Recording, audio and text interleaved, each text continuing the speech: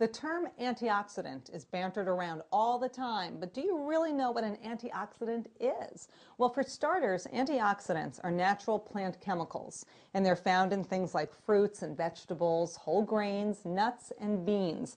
Now, these are things we need to be eating more of course. Antioxidants are important for us because they lower our risk of heart disease, certain cancers, they boost the immune system, and they help to keep our brains healthy as we age. I especially appreciate that one. Recently, the USDA set out to figure out which foods were the highest in antioxidants, and they came up with their top 20 list.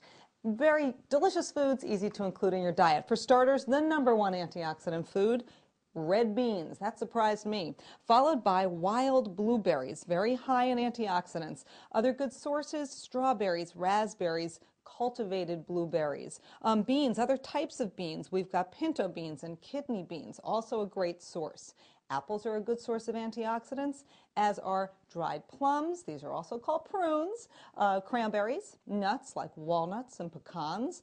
We've also got artichoke hearts. My kids don't love these, but I love them, so I was happy about that. And finally, and this really surprised me the most, potatoes. Potatoes are also a good source of antioxidants. So include these foods in your diet every week, and you'll be well on your way to better health and better nutrition.